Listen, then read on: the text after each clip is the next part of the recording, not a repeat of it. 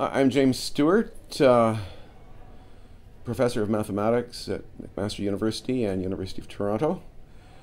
I spend most of my time now writing calculus textbooks and other mathematics textbooks. I was talking about problem-solving principles, and the title of my talk was How to Guess in Mathematics, because mathematics is famous for proving, but the creative part of mathematics is largely guessing before you get to the proving. So I tried to illustrate the principles of good guessing in mathematics. Yes, my favorite such principle is analogy.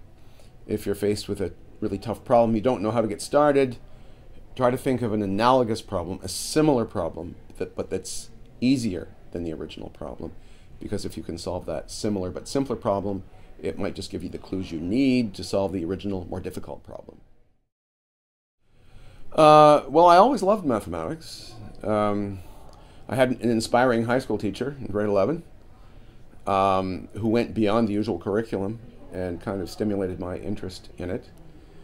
But I was also interested in music, and so at the end of my second year university, I almost switched into music. I figured it would be easier to be a mathematician whose interest is in music rather than a musician whose interest is in mathematics. Don't be afraid. Often one acquires a fear of mathematics from like a grade school teacher who's passing on her math phobia. But there's no need to be afraid.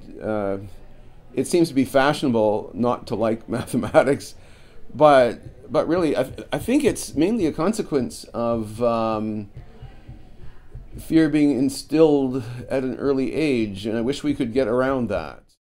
Well, eventually an idea will take hold of your mind and not let go.